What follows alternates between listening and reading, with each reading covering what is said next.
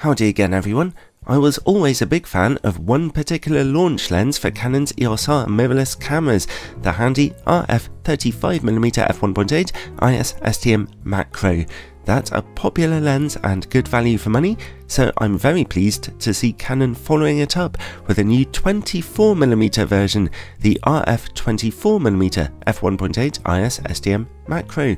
It's still a full frame camera lens, still image stabilized, still fairly small and light, still with that nice 1:2 times ratio macro ability, and still with that lovely f1.8 maximum aperture for getting out of focus backgrounds and faster shutter speeds in dark situations. Awesome! Its price is a bit higher than that of its older 35mm brother, being $600 or about £700 here in the UK. Surely that UK price should be lower, but still, at least in the US, that's pretty good value for the complete package you're getting here. Well, if the image quality is any good, that is. And that wider 24mm focal length is a little more exciting and certainly more difficult for manufacturers to design, so I'm not surprised to find that it's a bit more costly. I'd like to thank Canon UK for loaning me a copy of this lens for a week for testing, although as usual this is a totally independent review. The lens has virtually the same body as its older 35mm brother. They are like Tweedledum and Tweedledee. Its body is mostly made of plastic, apart from the metal lens mount, which does not have a weather sealing gasket though. It's relatively small and light, weighing only 270 grams. What's nice is that it has some useful external controls: auto or manual focus mode, image stabilization on and off, the cool customizable control ring at the front. I like having control over all these things from the lens instead of the camera like on some other systems. The focus ring turns averagely smoothly and it's electronically coupled to the focus motor, responding quite well in manual focus mode.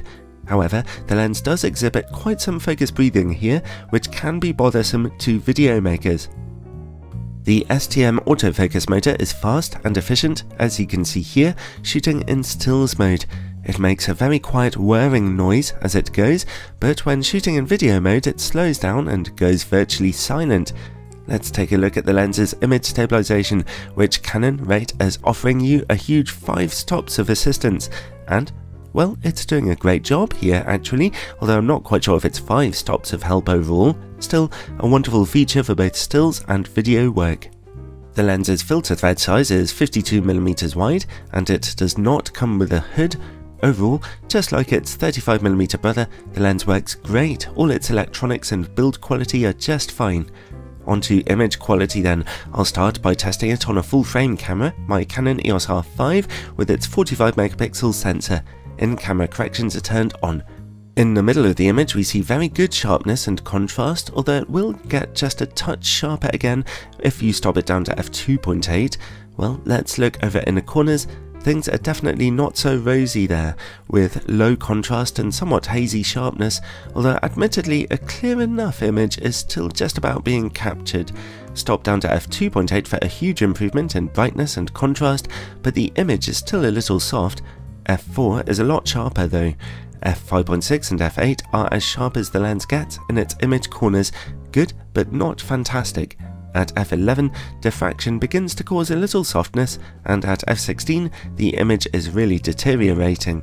Overall, well, I mostly did like the image quality coming out of this lens when shooting on full frame, but I do wish those corners were sharper. Well, today is a red letter day because this is the first Canon RF lens I'm going to be testing on an aps-c camera as well as full frame. Let's check out some test results on a Canon EOS R7 with its smaller but wildly more demanding 32.5MP aps-c sensor. At f1.8 in the middle of the image, sharpness is very good, but contrast is just okay. Corner image quality is a little softer, but actually still not too bad. I guess we're taking advantage of the aps-c sweet spot effect here. Stop down to f2.8 for noticeably more sharpness and contrast in those corners and a much better contrast back in the middle. At f4, sharpness and contrast are absolutely perfect in the middle, although the corner image quality looks about the same as before. The image quality stays about the same down to f8, where a little extra softness begins to emerge due to the effects of diffraction. f11 or darker will look soft because of it. Overall, well, considering the rather brutal demands of this camera's cropped 32.5 megapixel sensor, the lens's performance is acceptable on an R7, although corner image quality is never great. However, if you were to use it on a 24 megapixel aps-c camera like the R10, you'll be fairly satisfied, I think. Anyway, let's move on. Let's get rid of those in-camera corrections by shooting in RAW and take a look at distortion and vignetting on a full-frame camera.